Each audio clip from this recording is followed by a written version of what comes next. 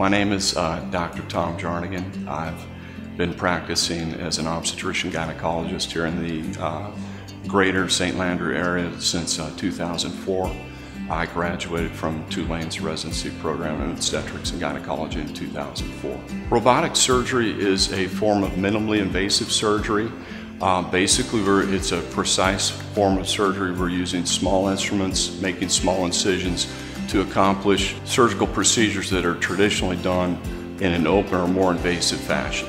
A good candidate for a robotic hysterectomy in a general broad sense would be virtually any woman who would be a candidate for an open hysterectomy or even a vaginal hysterectomy, with a few exceptions. If the uterus is overly large or you're expecting a significant pelvic mass, then it may not be a reasonable form of surgery. I think one of the biggest pros or advantages has to do with exposure and visualization.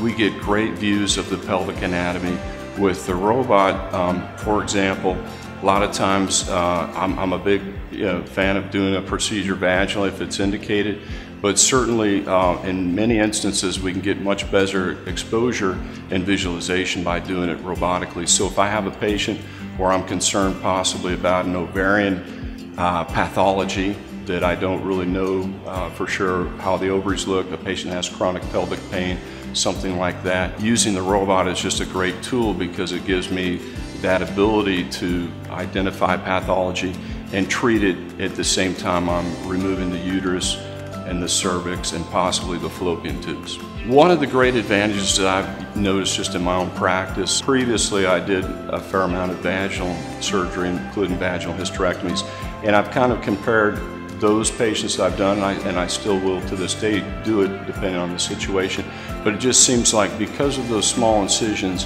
and the technology that we employ intraoperatively, these patients tend to have less pain, they recover more quickly. Oftentimes they don't even fill their narcotic pain medication prescription going home. It's just, I think it's a win-win. It's great for the patient, quicker recovery.